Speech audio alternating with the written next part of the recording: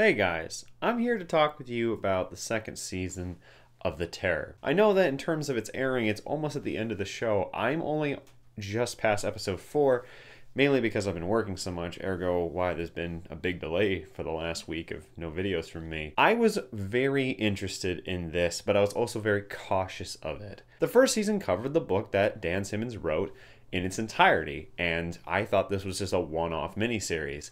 But then they said they were doing a second season, and I was kind of curious as to what, especially when it came out here. It's shot in Vancouver, like the second episode where they're in the stables and whatnot. That's the P&E. And then the internment camp, which they go to in the end of the second episode, and was the majority of the story so far for me, actually was a field that was off of 192nd and 16th Ave. So I actually would pass this set on the daily for the first 3 months of the year when I was working on Man of the High Castle at a studio in New West. But this video was about whether the show is good or not, mainly because it's not. It's not as good as the original series, which I thought was just a one-off. Now I am going at this from its own perspective, the idea like an anthology series. I assume American Horror Story is kind of like that. Literally the only thing that has been carried over from the first season is the name. That's it. It does have a really cool setting taking place in America right after the Pearl Harbor attack. The story follows a group of Japanese Americans and what they go through from living on this little island just off of, I think in Portland, to then being taken away from their homes, having everything taken away from them, and then being put into these internment camps. In terms of how the show is recreating this, showing the struggles and the unfortunate circumstances that happened to the Japanese during this time. It was a horrible thing that they did. It's a dark history in America's history as well as Canadian history. We did this too, and we were pretty shitty with it as well. But so far, yes, that aspect of the show has been done very well. It's been done very respectfully from what I can tell.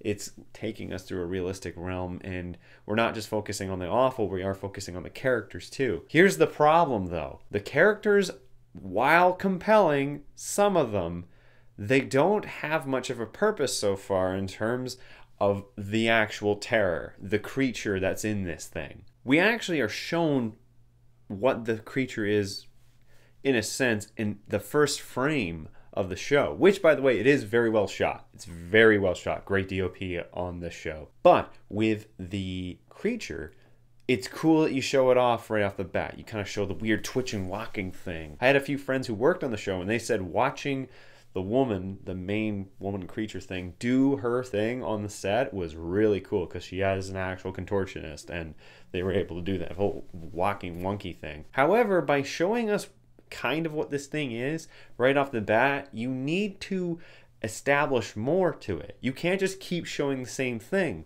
which it's done for the last 4 episodes, or the first 4 episodes.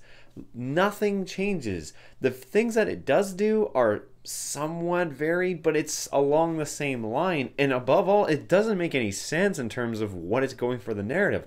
Maybe it might make sense a little bit later, but the fact that I'm 4 episodes in and I am struggling to keep watching this, to keep myself enthused in watching it, that's not a good sign, and I don't know if it's going to get any better. I can even see on the IMDb comparisons that with the first season... Yep. Are you recording? Yep. Oh, sorry.